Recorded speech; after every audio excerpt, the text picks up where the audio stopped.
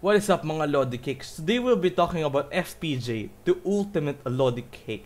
FPJ is better known as Fernando Poe Jr. He was an action star, a director, and the presidential candidate.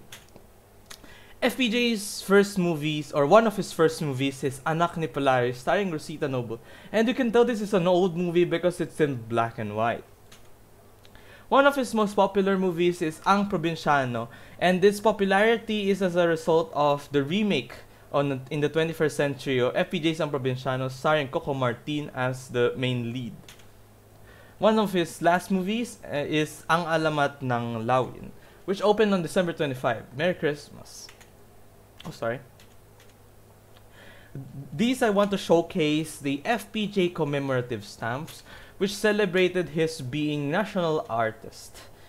Very nice. Very nice. Now we talk about his personal life. His wife was Susan Roses, which is better known as the Queen of Filipino TV, to the King of Filipino TV that was FPJ. And his daughter was Grace Poe, which was also a senator and also a presidential candidate. 12 years after FPJ ran for president. Speaking of running for president, he lost to Gloria Macapagal Arroyo, the president who won during that 2004 elections.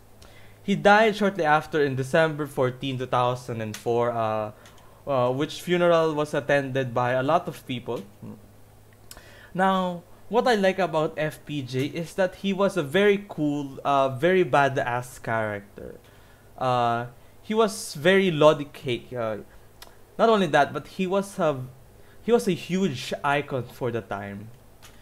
So much so that he became a national artist for his acting. Yun lang po.